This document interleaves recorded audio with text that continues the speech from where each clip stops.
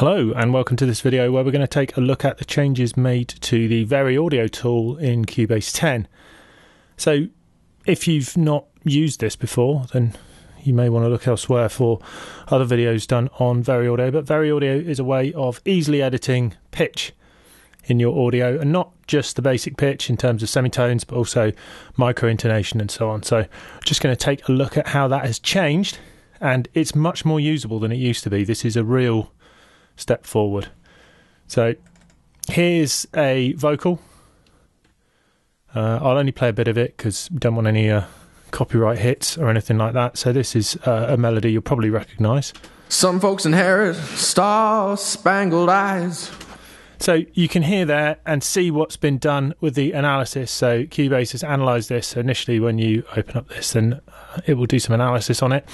And you can see what it thinks the basic note is, but also the intonation in there. So this is all fairly standard VariAudio stuff, but the new mode works much more cleanly. It's much easier to use. It's much more intuitive. And also if you're altering timing, as we'll see, it saves you having to change between tools, which was what you were doing quite a lot of previously. So this is much more like the Smart tool in Pro Tools, which is one thing, probably the one thing I really miss about Pro Tools. But there we go, that's another story. Anyway, so if we click on the Edit VariAudio, we can see by default we get this color-coded for the pitches, and if we hover over it, we can see on each note block, which is here, we get 4 handles. So I'm just going to zoom in on this note. This note is of particular interest, I think, because it's going to demonstrate a number of things. So you can now directly access the main things you want to do, because often what you want to do is either straighten the pitch curve on a note or quantize it to the nearest pitch. So firstly we'll look at the straightening the pitch curve. So that handle there, if we click that, it starts off at 0 and we drag it down, which makes sense because you're flattening out the curve. So that note there goes from the original intonation there, and you can see there's a fair old wobble, which we will look at in a bit, and pulling that all the way down. So rather than having to go over here and play around with that, you can just do that directly. So we could just straighten it out completely for that hideous T-Pain vibe. Some folks inherit star-spangled. Yeah, or somewhere in between. Now, there's a bit too much. He kind of overshoots the note, and as a result of this, Cubase has kind of misanalyzed this, because the pitch should actually be higher than it is, and this leads us to using the quantized pitch. So quantized pitch here, again, if we zoom in, we see as you move to quantize that, that's moving down. I'm just going to change the vertical scale so we can see that a bit better as I do it, but as we move down, you see it moves down to G sharp, and that's not actually the note it is. It should be an A, but we'll come to that in a bit. So this often happens with pitches, because the average probably is down here. You can see most of the curves, but it should be up there, and he doesn't quite make it if you listen to it. So you can do that. You can also move this around. Now you can either move it by semitones, which is normally a bit too much, but if you just click and drag within the note block and move it, that's what happens. Or if you hold down the shift key, you can move it to anywhere you want, and you see once we've gone over the halfway point, it decides it's an A. So then we can maybe take some of the intonation out of it and leave it still sounding realistic. I mean, I've done this before for singers where they haven't been present when I've been editing it, etc., and done these kind of fixes and left intonation in there, and they don't comment and say, oh, you've robbed all the life out. It's like, oh, it's nicely in tune, etc. So as long as you're subtle with these tools, they don't have to sound, say, like Cher, T-Pain, insert rapper of choice here, and so on. They can sound so sort of natural that even the performer won't realise that it's been done. So it's not a case of just, oh, I'm going to highlight everything and just quantize everything to death. You've got to be a bit subtle, and the quality of people's voices is really in the fact that they can be slightly out of tune, and there can be all these micro intonations, which is one of the many reasons why we still haven't managed to synthetically produce effective singing voices yet. But anyway, so now we've got this. Some folks inherit star-spangled eyes. So it's maybe a little bit sharp, but you can play around with that. So you can see this is really nice and easy to use now. Now, another change is timing. Now, the singer in this case is reasonably in time, but just to show you what you can do, Now, if you grab the end or the beginning, so either the end there or the beginning, we can do that, and you can hopefully see in the background the waveform is moving as well. So we're doing warp, whereas previously you'd go to audio warp and then put in some handles and drag about and then come back here and reanalyze and play around. So it makes it much easier for you to do this. So I'll just undo that back to where it was. But yeah, you can move these around and do all of your audio warp and in-place time stretching to get the timing right much more easily. Say it saves a lot of mouse mileage of playing around with different tools. You know, even if you were using a toolbox, it was tedious. But those improvements on their own make things much easier. Now, you can also slice these segments up, so sometimes it will misanalyze things, and what it sees as one note you might want to treat as two. You can still cut that up. You hold down the Alt key and then click, and then it will then treat them separately, and then you can drag this, you know, around wherever you want. Obviously, this is going to sound terrible if I do that. Stars. But those kind of things you can do quite easily. Now, if you hold down the Alt key and then drag this, we can now make it so we can change where those note segments begin. So I could make that lead up belong to this one rather than there, and so on. So again, that's really nice and easy to do now.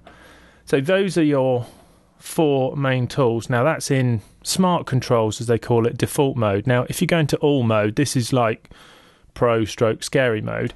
Instead of having the 4 square handles that you see appear there, we get loads of them. So there's 11 there.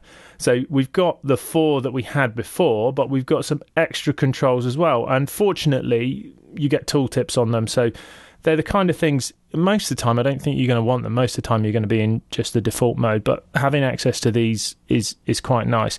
So you can, with this one, you can shift the formant. So you can change the formant of that note. So that will change the tone of it without changing the pitch. Stars. So you can go for all those.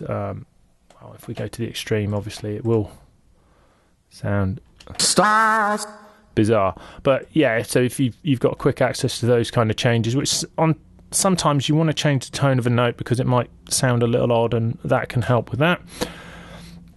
At the bottom right, we've got the volume, so you can change the volume of individual segments, which again can be really useful, particularly once you chop blocks up and change them. There will occasionally be transients which are, you know, undesirable, and while you can do it elsewhere with chopping those segments up and altering their volume, this makes it really quick and easy to do.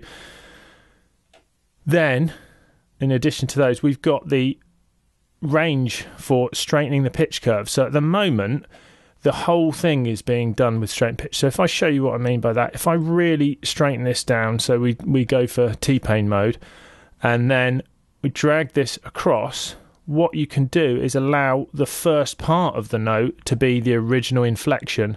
So this is like a fade in for the straightening of pitch. So you see we get this initial inflection, and then after that, this will be varied less. So sometimes the initial part of that note, you want that maybe an overshoot, etc. And you can do this really easily, and the same follows for that handle there. So if you want the end of the note, so quite often the middle of the note can be the problem area, and you want that humanity, as it were, with the over or undershoot at the beginning and the end. So you can do that really easily with this. And then we've got these handles here. So this is tilt. So this will tilt that down so you can see where we are, and you see the original inflection curve appearing, so you've got some kind of idea, and got exactly the same here as well.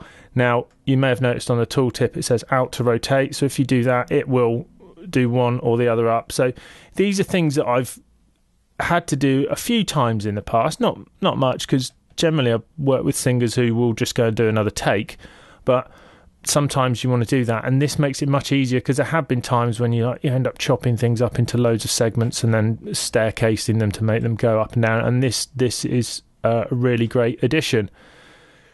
Now the last thing is the anchor for that. So obviously you can see where this is rotating or tilting, it's tilting around that center, and you can drag that to any point and you'll see quite easily that's the pivot point. So those are the new controls on there, and while I think most of the time you're probably just going to be in the default mode with those 4 handles, it makes it so much easier to use and so much quicker. I think this is a really good improvement. One other thing is you can have a MIDI reference track, so just very quickly extracted and play around with some MIDI, but sometimes you want a MIDI track to know where a singer should be, but also you don't always want it 100%, because often there will be inflections in a singer where they're maybe singing an F sharp, but they're leading up to it, etc. And if you made it all F sharp, it would sound horrendous. But anyway, you can just click on a MIDI track that you've got. So I'll just show you in the project window. There's some MIDI pitch which has just been put in, and then you can use any MIDI tracks you've got in here as a reference, and then it will show you the pitches of those notes. So there, once we turn that on, we can see it's showing the MIDI pitches. So this can be useful if you've got something to map to, and it's just a nice guideline to work to in terms of timing often, and also pitch. So that's the changes made to the VariAudio tool. So if you've not used VariAudio before, I'd encourage you to experiment with it, both in terms of, create, in quotes, creative stuff. So, highlighting everything and then just saying, right, we're going to quantize that and we're going to straighten the curve, and then he's going to sound. Some folks inherit stars. Sound like that.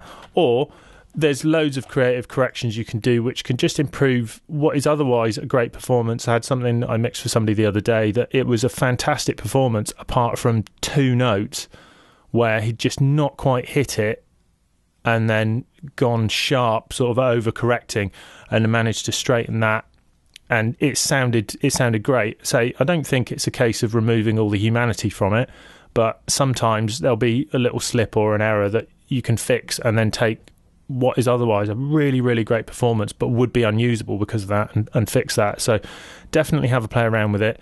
Obviously it works for monophonic instruments, so it will work for things other than the voice as well. But those are the changes for Cubase 10. Hope you've enjoyed the video and found it useful. If you've enjoyed this video, please like it and subscribe to the channel. Also, check out my book, The Complete Guide to Music Technology Using Cubase 10. It provides you with a thorough grounding in all aspects of using Cubase, music technology, and music theory.